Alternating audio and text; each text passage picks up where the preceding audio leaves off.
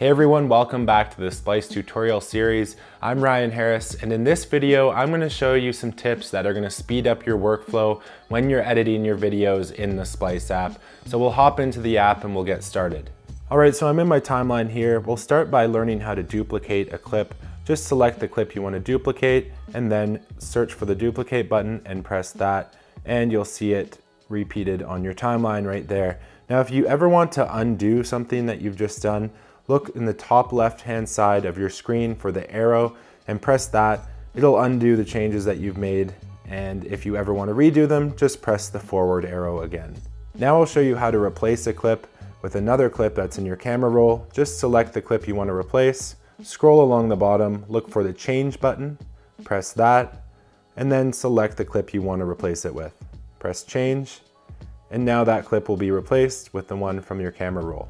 A quick and useful tip: if you ever want to change your aspect ratio or rename your project, just click on that little gear wheel in the left corner and you can instantly change the aspect ratio of the project that you're in right now.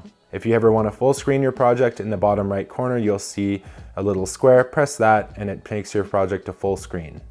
As you add more effects and soundtracks to your timeline, you might find it getting a little bit busy. So for example, if I add an effect, let's say I add the chroma effect, and then I add another one on top of the glitch, and then even a third effect, another glitch on top of that. For some reason, I'm adding a bunch. You'll see here that I have 3 elements and they're all stacked on top of each other. To cycle between all 3 of them, simply just tap on the little square and you'll see a number. So 1, 2, 3, and you can edit them accordingly that way.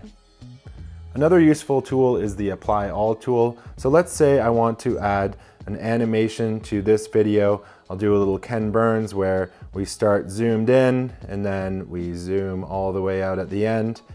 You'll see 2 little check marks pop up in the corner there. If I press these check marks, it'll say Apply to All. And if I click Apply to All, it will then apply that effect to all the clips in my timeline, and they will all have the same Ken Burns effect as this one does right here.